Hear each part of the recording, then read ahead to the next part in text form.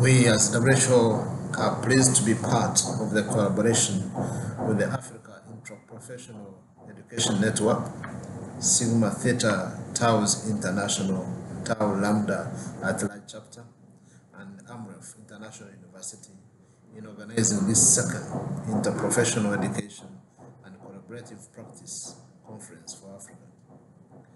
As WHO, we believe that the interprofessional education and collaborative practice will play a significant part in ensuring that within the region we have human resources capacity that are fit for purpose to deliver universal health coverage. My presentation therefore will focus on WHO's perspectives on the Sustainable Development Goals, health and health-related targets, in particular universal health coverage, and the critical role human resources for health play in achieving universal health coverage. We will also discuss the following. What are we doing at WHO to advance and to rapidly move the countries in the region towards UHC? Reflections on what we focus on within the region to address human resource for health challenges. Reflections on the role of interprofessional education and collaborative practice in advancing UHC agenda on the continent. I would also like to ask participants in particular to take a reflection on the following questions. What does universal health coverage mean to you? What do we need to achieve universal health coverage? What are the health workforce challenges that we meet? How do we address the health workforce challenges in a sustainable manner? How do we leverage interprofessional education and collaborative practice to achieve universal health coverage? And what would be the key priority actions for rapid attainment of universal health coverage?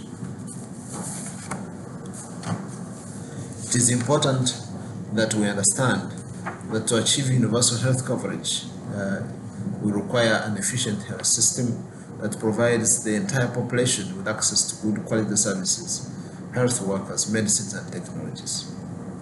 It also requires a financing system to protect people from financial hardships and impoverishment from healthcare costs. Access to health services ensures healthier people, while financial risk protection prevents people from being pushed into poverty. Therefore, universal health coverage is a critical component of sustainable development and poverty reduction, and a key element to reducing social inequalities. Universal health coverage is not achieved overnight, but all countries can take action to move more rapidly towards universal health coverage and maintain the gains they have made already.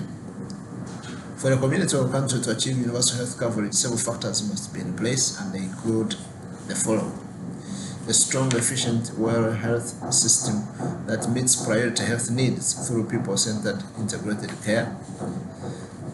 Affordability, a system of financing health services needs to be in place so people do not suffer financial hardship when using the services. Availability of essential medicines and technologies to be able to diagnose and treat medical conditions. A sufficient capacity of well-trained, motivated health workers to provide services to meet patients' needs based on the available evidence. Actions to address the social determinants of health, such as education, living conditions, household income, that affect people's health and their access to services. This conference, therefore, allows us to take a reflection on what are the systematic steps that we must take to ensure that the health workforce that we produce is adequate, deployed appropriately with good skill mix, equipped with modern advances in healthcare, and able to adapt to the continuously changing needs of the health system. I hope that this conference therefore will be a big contribution towards moving the continent to universal health coverage. I thank you for your attention.